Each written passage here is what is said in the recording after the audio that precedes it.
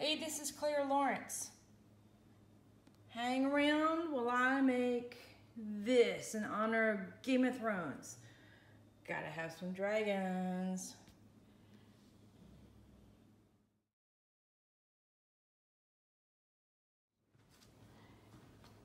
Hi everyone. I thought I'd get started on my first video and do a Game of Thrones inspiration piece. Well, the season premiere for the last season comes up this weekend, and you guys know I like dragons. So this is generally the theory. I've got a alcohol ink piece that I've done, and I was going to do another piece, but I changed my mind at the last minute, as we like to do.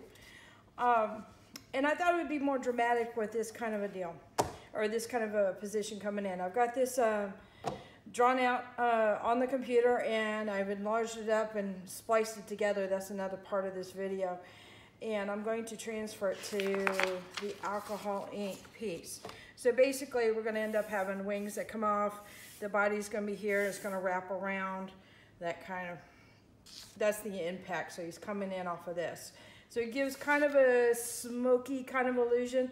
But I'm going to take it one more step. I'm going to do a quick coat over this whole thing with a little bit of white paste mixed into it, a little bit of black paste mixed into some areas.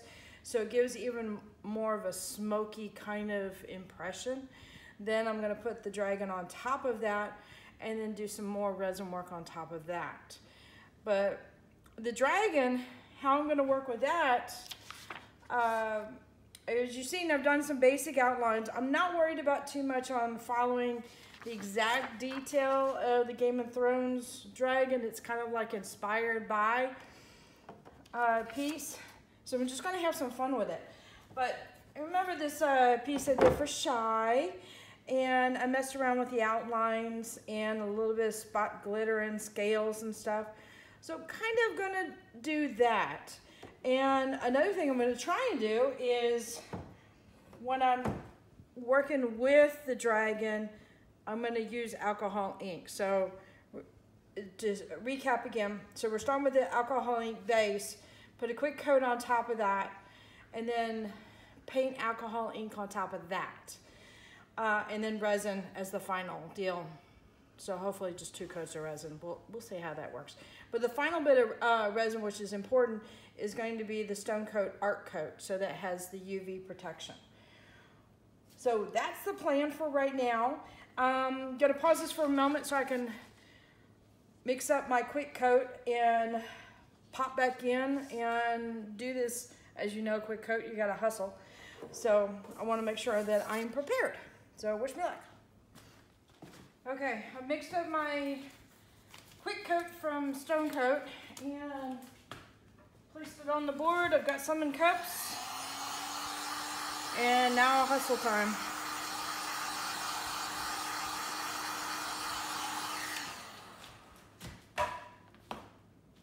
The first thing I'm going to do is give this a good coating.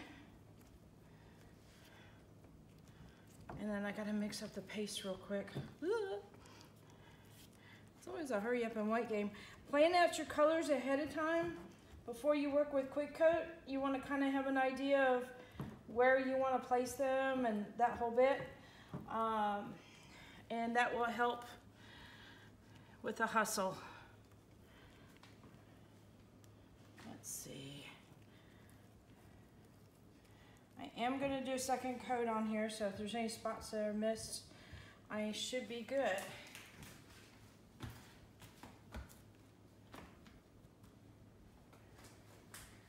So, get that real quick, get rid of bubbles.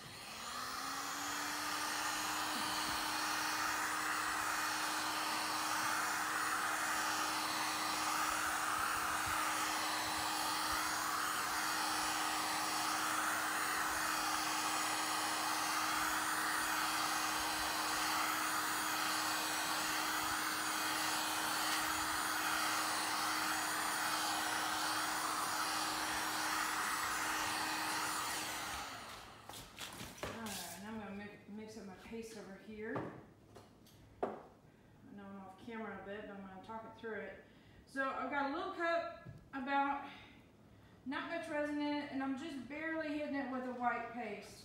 So it's going to give a transparent type of an effect, or at least that's the hope.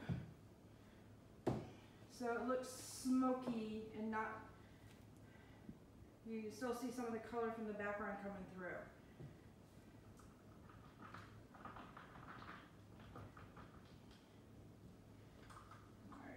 What this doing the quick coat first allows me to do is still have a chance today to work on my piece. And I decided last minute to do a little bit of glitter, just barely touch it in the background. And I'm using that Stone Coat Diamond Dust Metallic, which is like fairy sparkle, I'll tell you that much.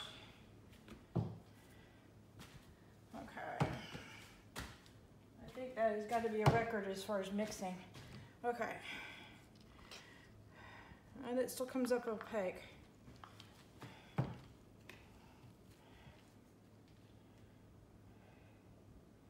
I put more clear in the area and more clear in the paste to see if I can water it down just a hair. And I'm not even mixing it up that thoroughly, so we will see how this goes. Let's see. I'm gonna do white down here. And again, the black is a little bit on the opaque side.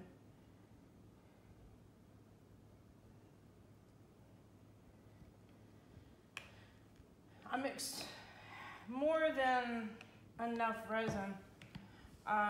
There's a great, I have to admit that I do this as a go-to. There's a calculator for resin on pieces that you can go to with artresin.com, and it helps really quickly to determine how much resin you need. So I hit that up. Okay, let me get back onto this real quick. I'm gonna kind of loosely smooth this out with my hands, and that'll allow me to disperse the color a little bit and go maybe in swoop sediment. Yep, I kind of like that. Okay, we're gonna leave that. Oh, heck with this. I don't normally swap off gloves that fast, but in this case I need to hustle. Alright, a little bit of glitter in here, just to have, well, you've got to have glitter, right? I always think of dragons as being those mystical creatures, so that kind of helps with that. Alright, that's enough of that. Now we're going to move this stuff around a little bit.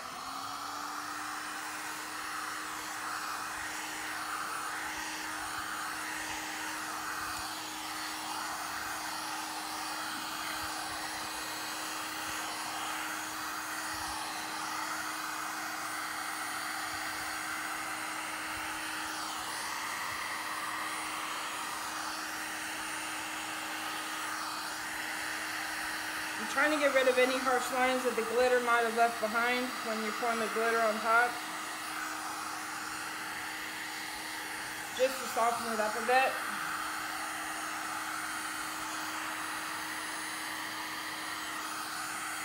And to go a little bit of blending with the white and the black.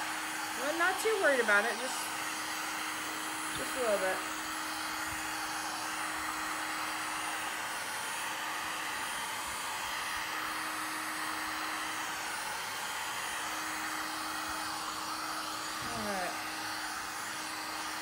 Hit it one more time with the air just to get rid of any potential bubbles. Let that go off the edge. Alright, I think that's a good start. So it's already got a little bit of dimension. I even got cells. So just to talk about while this is sitting here. So this is the product, Stone Coat Quick Coat. Usually sets up approximately 2 hours. Depends on how thick it is. If it's thick in the cup like that, it'll set up pretty fast. And then the colors that I've used the Res pigment paste. I've got just black and white on that, and that works out really well. And diamond dust, which is some amazing like fairy dust, if you want to call it. Open it up carefully, don't breathe. You'll see the stuff go into the air really quickly. So be careful with this stuff. But it is amazing. Okay, let this cure, and I'll get on to my drawing and get that prepared to transfer.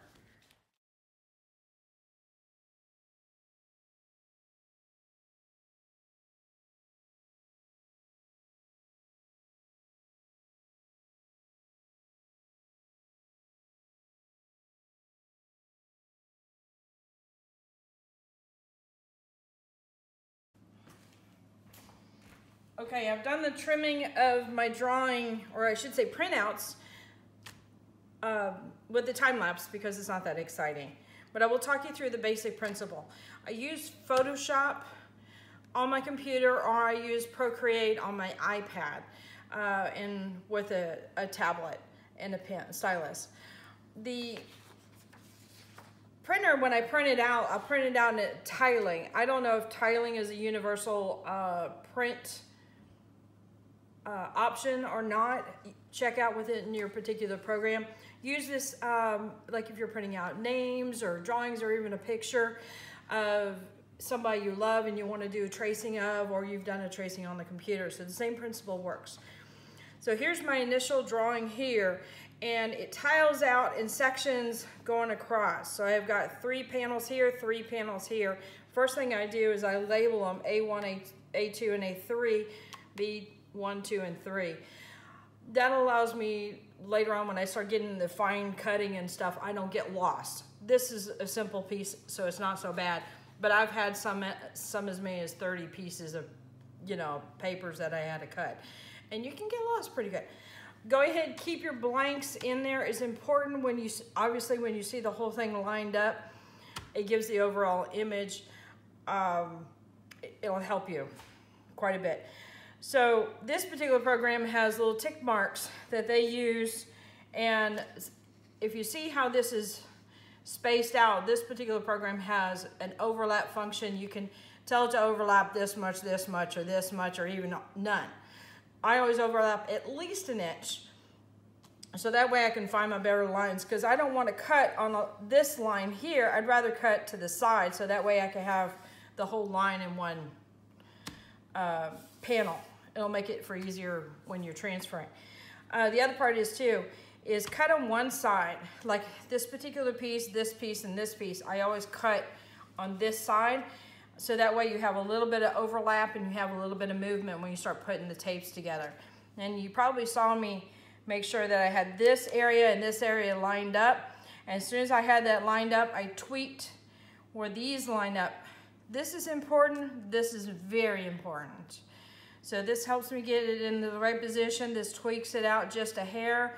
And once I have that done, I usually will tape on some area that's critical and then do an overall tape so the whole thing is secure, etc., etc., go down the line. When all my rows are taped together, then the same thing happens on the row sections. I always, in this case, tape the bottom, or cut the bottom, cut the bottom, cut the bottom. You get into a system, makes it easier for putting it together. So when I'm done with this, I will go and lay it.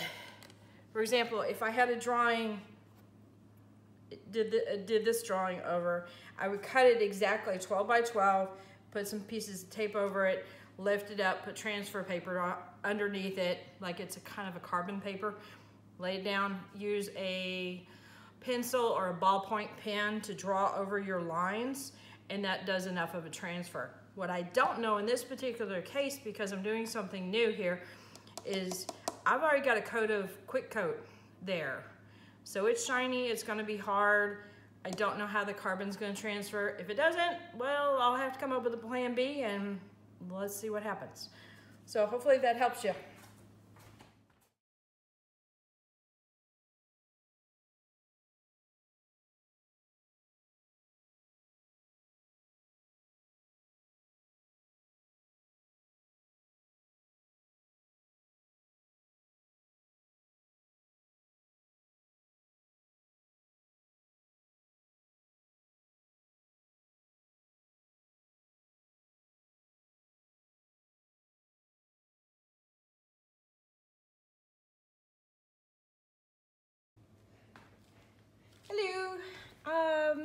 wanted to fill you in on what I've been doing. Obviously you saw me painting it with the time lapse. What you didn't see is the transfer was a success. The carbon paper works really well. And on top of the carbon paper lines, I added a resist line, which is kind of like a liquid latex or a liquid rubber. And it creates a dam so that you can paint within those confined areas and it wouldn't interfere or blend into this background, which I didn't want it to do. After the alcohol ink was dry, I went and removed it, which creates basically, it's kind of like a white, but basically you see the background in case the blue resin work and alcohol ink background. So after that was done, I applied just a little bit of glitter resin with a quick coat from Stone Coat, and the glitter is from Lorez, and it has a little bit of a kind of a sun glow to it, hence the word name Suncatcher. But there's a little bit of gold tones, and I thought the gold tones would work really well here. So the next step is a flood coat. Let me try that again. Flood coat, there we go. And I'm gonna mess around with a little bit more of the white and the black to give it some more of that wartime type of, or battle kind of scene.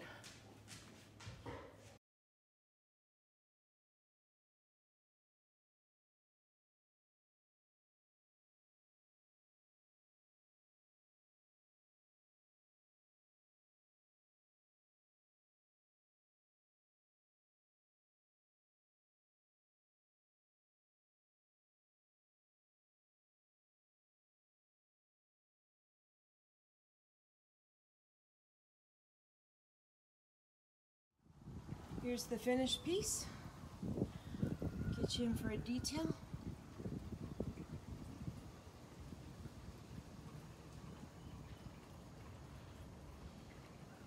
What's interesting is the white and the black move across the body, like he's actually busting through this kind of the storm.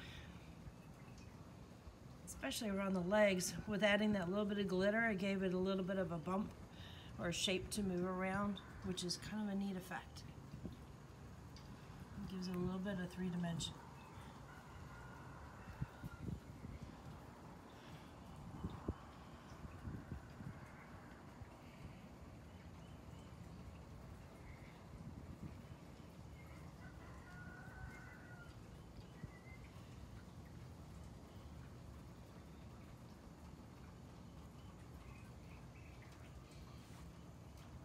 So I'm happy.